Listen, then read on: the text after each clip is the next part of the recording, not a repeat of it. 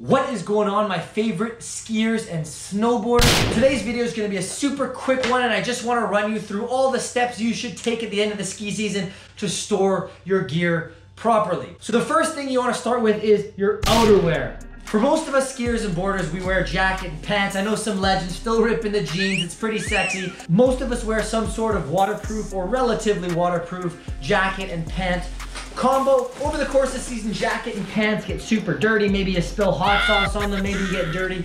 Oils and the dirt make the waterproofing work less well. All you need to do, super simple, is wash it with some sort of gear-specific tech wash. I always use Nick Wax, or you can use another one. I've used this as well called Granger's. It really doesn't matter. Find a gear wash, read the instructions on the back of the gear wash, and then read the care label on your gear.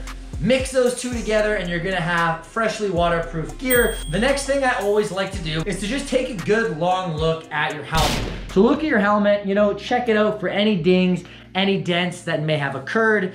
With a helmet, if you have any serious dents, if you see any cracks, anything weird going on, you're probably gonna have to end up getting a new helmet, and that's okay. You always wanna keep your cranium, your brain protected, and if your brain bucket has any sort of flaws, it's time to get a new one, or if it's been 5 years, this Smith Vantage helmet is ready for next year. For your goggles, just make sure your goggles are dry. Same thing like after every ski day. Remove your lenses, make sure they're dry after your last ski day. Once they're dry, make sure you put your goggles into a ski case. I always keep my goggles in a goggle case, plus I use one of these goggle socks. You may have seen them before. Some people like to store their goggles with their goggle socks on their helmet. I actually use my goggle sock inside my goggle bag. So what I do is I put a goggle sock over my main lens, and then I pop that in my goggle bag, and then I pop my secondary lens into the goggle bag, and that goes into storage.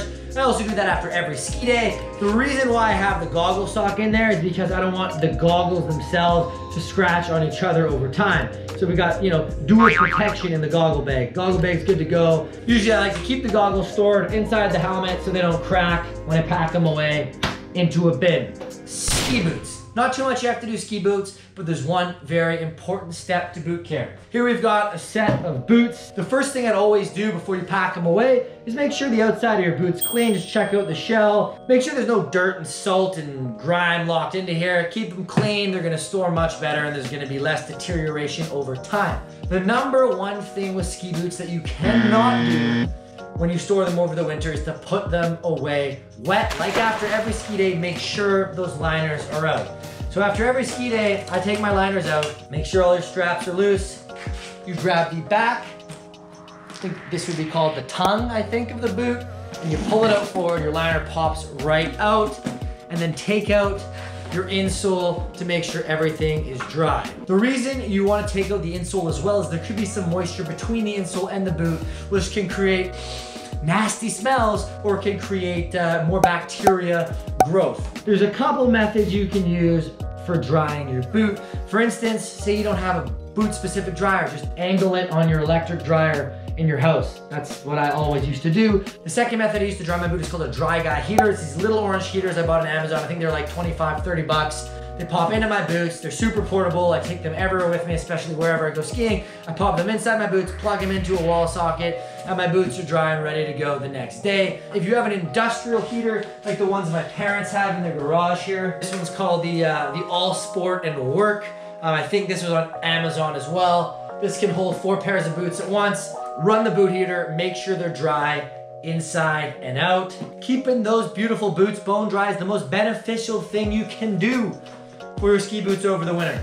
So once they're fully dry, put everything back together, get that insole back in, get your liners back in.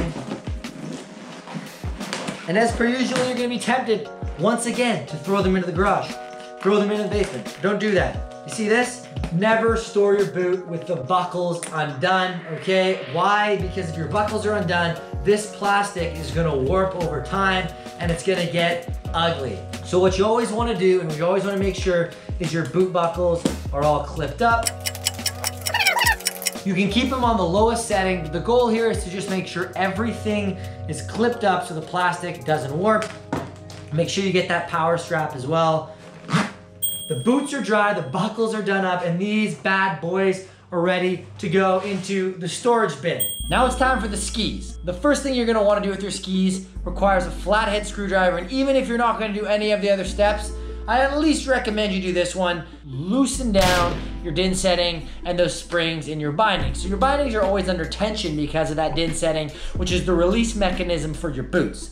So you don't want them sitting away all winter when they're not working, tightened up as, you know, as tight as a banjo string. So what we're gonna do is simple. We're gonna loosen them right down until the tension goes down to 0, and we're gonna leave them. Just make sure you write down what your din setting was set to so you can set it back to the same setting before you get on the hill next season, and make sure you don't forget to set it next season, because that could lead to a letdown. I'll show you how you can lower your din. It's very, very simple. You got a screw on the top, and you got a screw on the side. Typically the din is this screw on the side. So I'm gonna put the camera down so I can get that one for you guys here.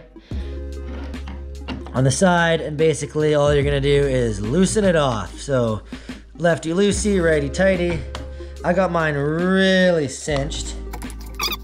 All right, get it kind of down to about 0 there. What you do to the front, you gotta do to the back. On the back, the din setting adjustment is just this big honking thing right here. Same thing, stick it in, and you're gonna turn to the left.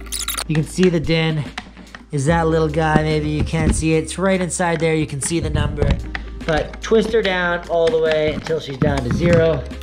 The one really important step you don't wanna forget after you loosen your dins is to write down what your din was at.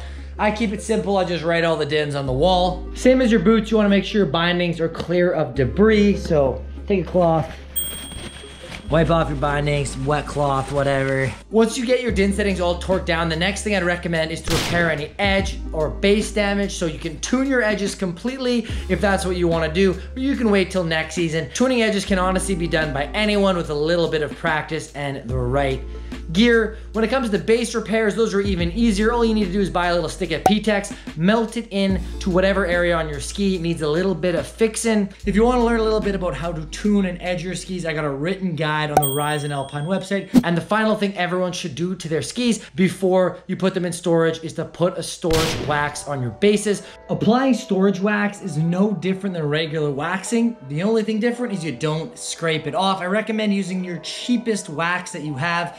There are specific storage waxes, it doesn't really make a difference. Basically grab the cheapest, crappiest, most random wax you have. It's gonna keep your bases hydrated over the summertime. When it comes next season, you scrape it off, you're ready to go, or you can scrape it off and put a fresh wax on, whatever you feel like. If you want to learn more about waxing, I got a full video right here on my channel, and you can learn about how to wax step by step in video. After the storage wax, let it dry, you're good to go. Pop them into storage. Alrighty guys, it's as easy as that. Now you know how to store your ski gear properly for the summertime. Thanks for tuning in. I hope this was helpful and informative, and I can't wait to see you on the slopes next year. Keep on tuning in for sweet summer content until the next ski season arrives.